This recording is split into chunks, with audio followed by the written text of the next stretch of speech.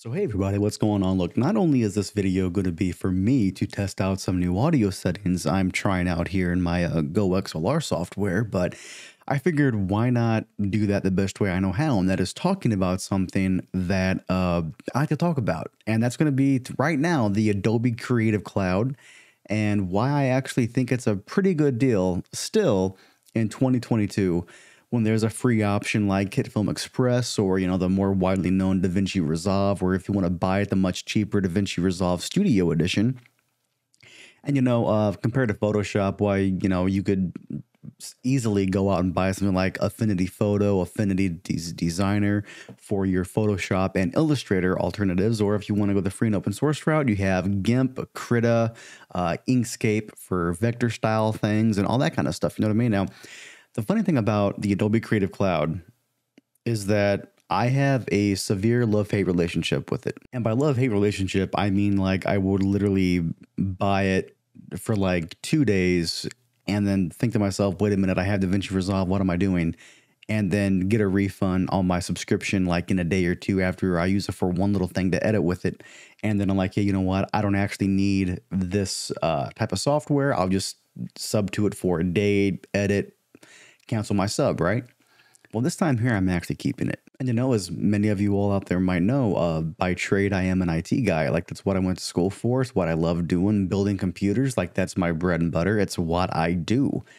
But at the same time, though, I love editing. Like editing is something that I'm very passionate about. I love it so much, and I just enjoy the whole creative process, whether it's shooting, editing, finalizing an edit, a cut, whatever you want to call it. I just genuinely love doing the whole process, start to finish. I live for it. It's so much fun. Matter of fact, not only am I making this video to test out these new audio settings, but I'm literally making a video right now just so I can edit this to post it because I just love editing that much, And here's the thing, okay? DaVinci Resolve is amazing, and for it to be a free piece of software, which I still can't believe they offer so much of that for like free. And here's the thing, there is a paid version. It's like around a $300 paid option. It normally comes with a actual physical toolbox you can use, and it has like wheels and dials on it and everything, and faders and stuff like that to really get into coloring, audio editing, all that jazz. And it's a very good deal for that amount of money. It really is. And of course, you pay it once. That's it. I believe there's a perpetual license to where even if you buy it now, you'll still be getting upgrades like 10 years down the line with that same license that you bought right now. Like, that's a pretty good darn deal if you ask me. And if your workflow calls for it, then by all means go for it, But the thing is, though, is that DaVinci Resolve, again, might be one of my favorite editors that I've ever used. I always recommend it to people. But there's a reason why everybody makes the joke, like, hey, we can Photoshop that, right? The Adobe Creative Cloud, it's essentially an industry standard. And especially if you work within a big organization, Adobe has some really, really good, team management stuff as well, too.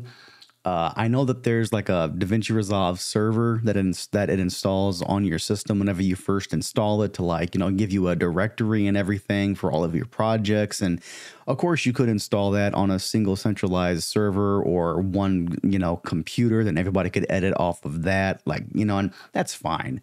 But with my Adobe stuff, like a Premiere project, as long as I'm editing everything in one folder, I can literally send a copy of that folder to somebody halfway across the world with the Premiere project file.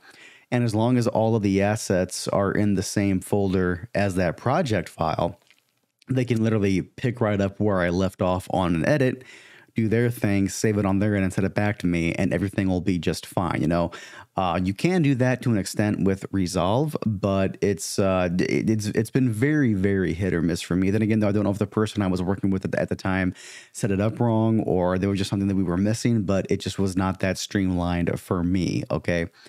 Now, again, of course, you could always do your editing in Premiere Pro, and then you could export it as an XML and import that into Resolve for your color correction and everything. Because as we all know, folks, Resolve did get its start in the industry as a color correction tool, and it was an industry standard for coloring. And to this day, in my opinion, I really do think that Resolve has a leg up on Premiere whenever it comes to its color grading stuff. It's just leaps and bounds better in my opinion, but Premiere has come a long way. And it's one of those kind of things where it's like you can sit there and say that the Creative Cloud is expensive. Like, why would you pay $50 a month for the Creative Cloud whenever you can get Resolve for free, or spend $300 and get it once and that'll be it? Or Affinity Photo is $50. Affinity Designer is $50 as well. So that's like what, $500, and you have some very good industry leading software that you can get all of your work done on. And here's the thing, you're totally correct about that. But you have to realize though too, is that in that $50 monthly subscription for the Adobe Creative Cloud, you're not only getting access to Premiere, Photoshop, like the basics, but you're getting access to Adobe's entire library of software. And what's great about that is that if you open up a project in one, you could also have it open in another piece of software from Adobe, and any changes you make in another one, you'll see essentially in real time whenever you save it in that other piece of software. Like sometimes I'm doing tracking work, keying stuff up for tracks. I like to have something go across the screen, and what I will do is I will literally load up my Premiere project in After Effects, and I'll have it open in Premiere at the same time. And I'll do my tracking, add the moving title or whatever it might be. And whenever I save it in After Effects, because it's linked, I will see in real time what I'm doing in After Effects inside of Premiere. And that is just so cool. And again, I know that there is a Fusion tab or Fusion Studio, which essentially is Blackmagic and DaVinci Resolve. It's their own built-in compositing tool. And that's great. It really, really is. It's a node-based system, and the node-based system I think is actually very good. It takes a little bit of getting used to, but once you do, it's really hard to go back to the timeline compositing stuff that After Effects has had for years now. But once you get used to either one, though, you can kind of bounce back and forth, and it's not really a big deal, But one of the biggest things that I do really enjoy about the Creative Cloud is just that it's the industry standard, a lot of places out there, especially if you're talking about, Hollywood movies and a lot of TV shows, they use a piece of software called Avid. And a matter of fact, that is paid software, but there is a free version. I don't know the name of it, but there is a completely free version of Avid. And I personally don't like it. Maybe it's because it's one of those things that, well, if you use it for long enough and get used to the workflow, it's way better than Premiere or Resolve. But the first time I tried to open up Avid and get my workspaces and everything, working right, it gave me a dang anxiety attack. I'm not even going to lie. Y'all can sit there and laugh at that because looking back on that now, it was kind of funny. But everything was opening up in separate windows. It didn't want to actually import my footage. Instead of importing it, I was working on the footage from the location that it was at instead of it being imported. So it was like linking to it or something. And just the timeline performance, in my opinion, was very slow compared to Premiere or even to Resolve for that matter. And I just didn't like it, And on top of that there too, folks, whenever you're talking about spending money, yes, it is a subscription, but that subscription is actually going toward bettering the product, more research and development, R&D, all that jazz to make the later versions of said product just that much better, And, there have been so many times where new features in Lightroom, for example, have saved my butt.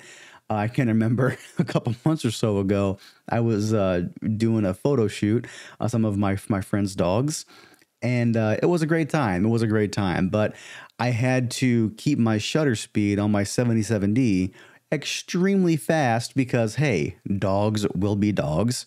And because of that, some of the photos were very underexposed, even though I had the aperture on my 50mm lens opened up nice and wide, and I even had my ISO set to around, I think like around 3000, somewhere in there. And some parts of the images were still underexposed. So what I did was, instead of going into Lightroom or Photoshop and masking everything out by hand, you just open the photo up in Lightroom, go to the masking tool, do the auto select, and you tell it to auto select the subject. It then scans the photo for you, takes everything in focus, especially people and animals, and it automatically highlights those as the subject. And then you can bring them up, bring them down, do your own color correction separately from the background, you know? And it is just, like, guys, for real, if y'all are photographers out there and you're not using Lightroom, it's worth the $10 a month subscription that you get that with whenever you do the, I think it's called the photography plan. It's like $10 a month. And you get access to Photoshop, and you get access to, you know, like I said a second ago, Lightroom and Lightroom Classic. And here's the thing too, okay, fam, personally, I am never going to use every single piece of software in the Adobe Creative Cloud in my subscription. And I know that, you know, personally, I use it for Photoshop, Lightroom. I am learning some After Effects stuff because why the heck not? And of course, Premiere. But the way I see it though, is that the Adobe Creative Cloud subscription cost for just Premiere Pro is $20, okay? And then if I wanted to add Photoshop and Lightroom onto that, that's an extra $10, okay? Well, that's still a far cry from the $50 that the Creative Cloud sub normally is. Well, there's actually a way to get it cheaper that a lot of people don't know about this here. You sign up for the yearly plan and you pay it monthly, and then you just go in there and you say, hey, I'm going to cancel my subscription. And then they will give you an option to go from, hey, for the first year, instead of 50, how about 30? And then after that, it's $30 a month for the first year. And that's pretty awesome. So again, you're getting access to every single piece of software Adobe has ever put out for $30 a month, which in my opinion, that's a ton of value. And if you're a creative, you know, if you're a YouTuber, Twitch streamer, just make content in general, I really do think it would be in your wheelhouse and, you know, a really big advantage for you in the industry. And, you know, it's even kind of funny too, folks, because the reason why I always tell people that if you want to get involved in this scene, it would be very beneficial for you to learn the Creative Cloud, even if it's just the main apps, again, like Photoshop, Lightroom, After Effects, and of course Premiere Pro. You know, especially Photoshop and Premiere Pro. I can remember a few months or so ago, I was looking for freelance video editing work just because I was bored and I wanted something to do, right?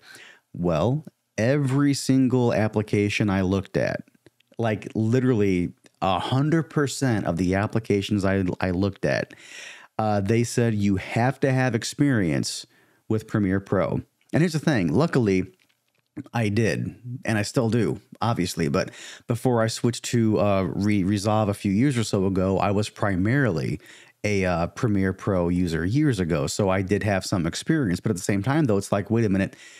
And I even emailed them. I was like, wait a minute. I know that the application calls for, you know, Adobe Creative Cloud experience, but I'm really good with Resolve. Would that even be considered for this job? And they straight up told me no. Because one, it's a different type of project file format, so I couldn't just send them something and have it work on their end. I mean, you know, you could export the XML, all that jazz, but it's still just kind of convoluted and it's just not worth the headache. So I totally get that. But again, it's the industry standard that so many production companies out there are using. So many just even like small magazine places or just like, you know, your standard publication company, whether it's for movies or, you know, written stuff, and they have an online section, just like anything in the professional world. They're either using Adobe or Avid. And personally, I don't really know of any professional, you know, editing houses around here that use Resolve at all. And I really, really wish that more would. You know, I really do. As I said at the beginning of this video, it is one of my favorite editors of all time. I love it so much, but it's just not a skill that people are wanting. Now, maybe for color work, yeah, sure, I could totally see that. But as far as, you know, professional video editing goes, it's Premiere Pro, it's Photoshop, it's Lightroom, it's After Effects. Like, these are the programs these big companies are requiring their new hires to learn.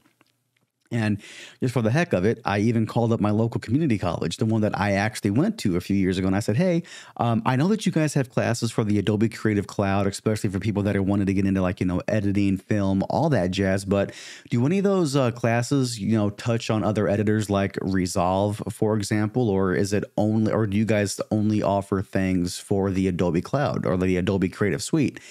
And the counselor told me, yeah, I don't even know what Resolve is. Now, granted, that's a guidance counselor, and they are only, required to know the curriculum for the different types of, academic plans that they have for people. So, of course, a teacher there might know what Resolve is, but as far as any classes that college offered, no, it was only Photoshop, After Effects, Lightroom, Premiere Pro, etc., etc. Know what I mean? So, yeah, hey, thanks for sitting here, listen to me ramble for nearly 20 minutes. Again, this was just a video for me to just talk, to dial in these settings and test out some new settings here in OBS. But I was just, rattling this stuff in my brain a little bit, like why, again, this is, this should be without saying here. And besides, by law, I would have to disclose this information to you. But this video is not sponsored in any way, shape, or form by Adobe. They don't even know who I am, obviously. But yeah, I'm just a big fan of their software. I know a lot of my friends are. And here's the thing too, folks, like that does not mean that the other alternatives out there to Premiere, to Photoshop, to Illustrator, whatever, After Effects, I'm not saying that those are bad pieces of software. No, especially if you're on Linux and you love, like Kdenlive or Pitivi. Pitivi. Or there's another one out there. What's it called? Shotcut, There's a lot of great editors out there, and a lot of them are totally free. Again, Resolve being the #1 free one out there, along with HitFilm Express and the ones on Linux that I just mentioned. But whenever it comes to professional work and just that whole industry, there is a reason why they all use Adobe products. And now that I'm using them more and more myself, I totally get it. And I'm investing in myself for this year, see what I can do with it. And yeah, I'll see where it goes next year. But yeah, for the fam, I love your faces. Hope you all have a wonderful, wonderful night. And I'll catch you all next time.